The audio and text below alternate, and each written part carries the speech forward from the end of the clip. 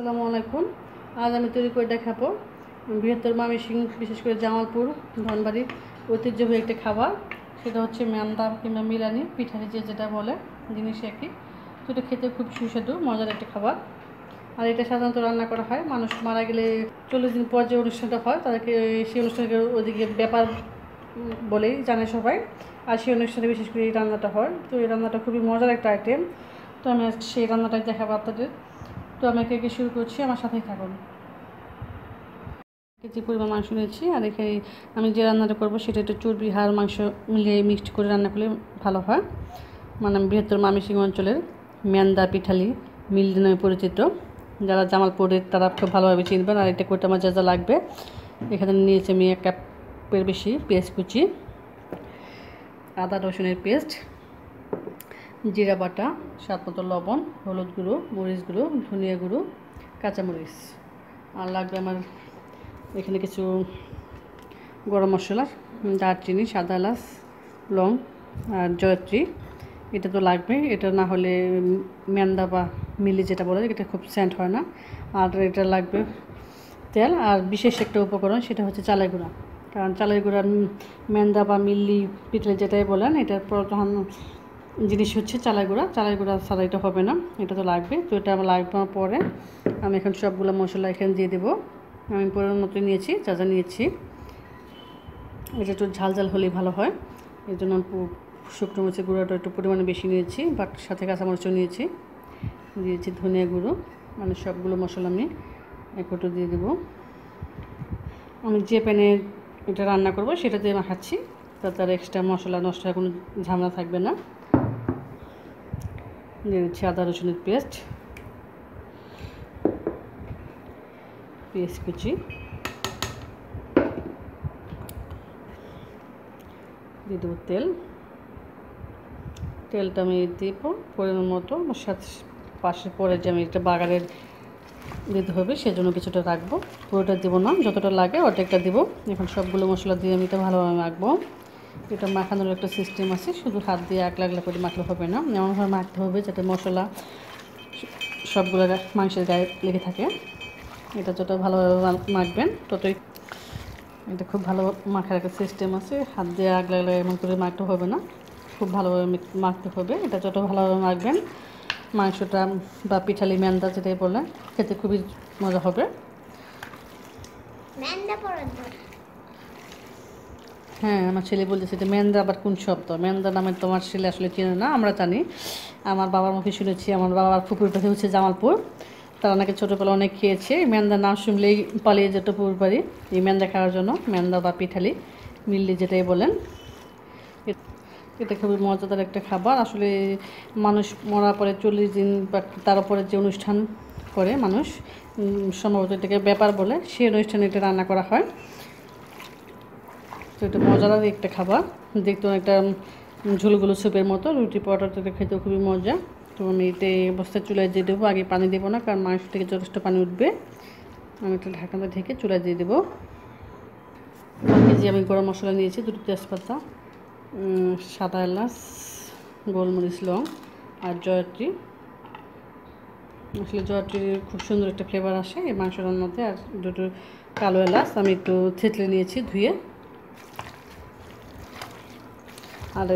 আর রান্নার মাঝখানে আমি কিছু ভাজা মশলা ইউজ করবো, মানে ভাজা জিরেটা আর গরম মশলার গুঁড়োটা। আর সব শেষে তো যখন পানি দিয়ে দেবো তখন দিয়ে দেবো চালের গুঁড়া। তো এই অবস্থায় আমি এটা চুলায় বসিয়ে দেবো। চুলায় প্যানটা বসিয়ে আমি ঢাকনাটা ধরে দিচ্ছি। এই অবস্থায় প্রথমে আমি খুব পানি দেবো না, কারণ মাংস থেকে পানি যথেষ্ট পরিমাণে উঠবে। 5-7 মিনিট আমি এইভাবে রান্না করবো। ঢাকনাটা উঠিয়ে নিচ্ছি, উঠিয়ে আমি একটু নাড়াচাড়া দিচ্ছি। এখানে আমি এখনও কোনো পানি দিইনি, যদিও হালকা পানি উঠেছে মাংস থেকে। মাংসটা কাঁচা মাংস, কারণ একটা পানি উঠবে।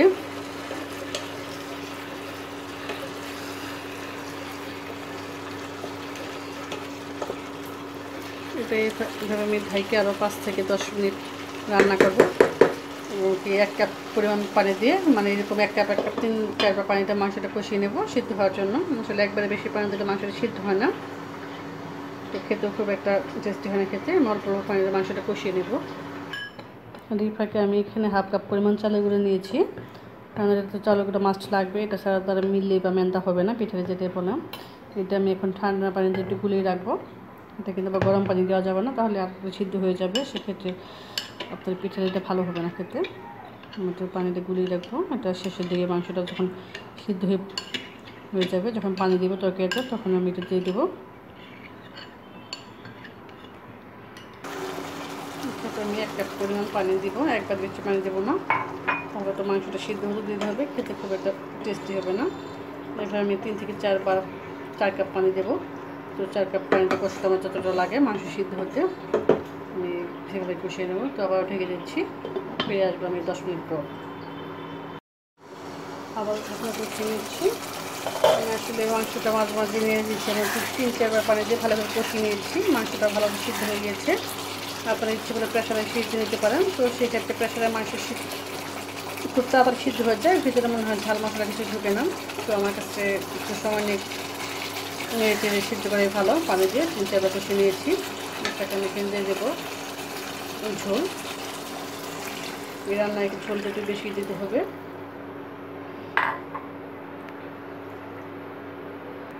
পর্যাপ্ত পরিমাণ পানি দিয়েছি। এখন ঢাকনা ঢেকে দেবো। একটা বড় কাস্টম দিয়ে চালের গুঁড়োটা গুলিয়ে রেখেছি, সেটা দিয়ে দেবো। ঢাকনা উঠিয়ে নিচ্ছি। আমার তরকারিটা বড় বেশি গেছে। এখন আমি এখানে যে চাউলের গুঁড়োটা গুলিয়ে রেখেছি সেটা আস্তে আস্তে দিয়ে দেবো। আর একটা খুন্তি কাঠের ভাজি কেটে দিয়ে নাড়তে হবে, কারণ একবার দিয়ে দিলে নিচে তলা পাকিয়ে যাবে, আমাকে লেগেও যেতে পারে চাউলের গুঁড়ো যেহেতু। দেওয়ার পর একটু আপনাকে ভালোভাবে অনবরত নাড়তে হবে, আটাটা যাতে মিশে যায় ভালোভাবে, কারণ না নাড়লে আটাটা এক জায়গায় থাকবে, তলা পেকে যাবে। আটাটা দেওয়ার পরে আপনার ঝোলটা অনেকটা সুপের মতো হয়, এটাই খেতে খুবই মজা। রুটি বা পরোটা দিয়ে দেবো আমি আস্ত মরিচটা আমার টিপে ছিল, এর জন্য কালারটা একটু চেঞ্জ হয়ে গেছে, তো সমস্যা নেই, টাটকা কাঁচামরিচ। আর আমি দিয়ে দেবো ভাজা কিছু মশলা, ভাজা মশলা করি।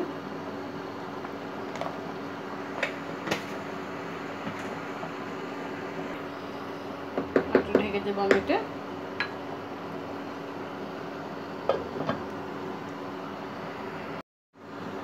রান্নাটা মোটামুটি কমপ্লিট। ঝাল এবং লবণ গোটাই ঠিকভাবে আছে। আমি চুলের ঘনত্ব দেখাচ্ছি, যার কারণে একটু ছোপের মতো দেখেন। এটা ঠান্ডা হলে কিন্তু আর একটু গাঢ় হয়ে যাবে। এই পর্যায়ে আমি নামিয়ে নেব। নামিয়ে নিয়ে বাগার বা সোমবার যেটাকে বলে, আপনারা যে নামে চিনেন, আমি সেটাই এখন করবো। বাগার দেওয়ার জন্য ছোট্ট একটা প্যান নিয়েছি, আমি প্যানে একটু পেঁয়াজ কুচি, কিছু রসুন কুচি দিয়ে দেবো।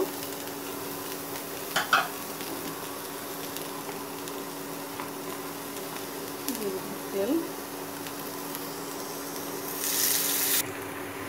আমার বাগার মোটামুটি কমপ্লিট। আমি আর একটু গাঢ় করে ভাজবো, মানে ফেরেস্তা কালার হতে যতটা লাগে, সোমবার বা বাগার যেটাই বলে ঠিক সেরকম করে ভাজবো।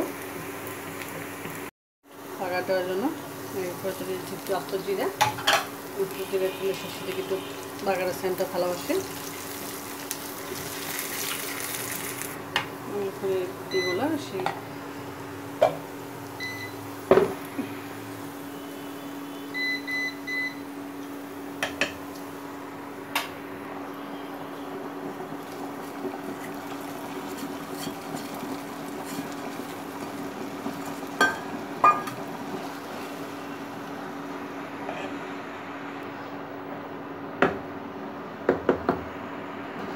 মেন্দা বা পিঠালি কমপ্লিট। আমি একটা সার্ভিং প্লেটে নিয়ে উত্তরে দেখাচ্ছি মসুর সাথে মেন্দা বা মিলানি যেটাই বলেন।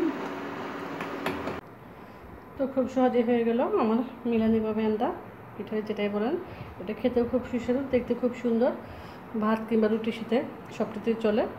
তো আমাদের সুন্দর ভিডিওটি যদি ভালো লেগে থাকে অবশ্যই লাইক কমেন্ট শেয়ার করবেন। আজ এ পর্যন্ত সবাই ভালো থাকবেন। আল্লাহ হাফেজ।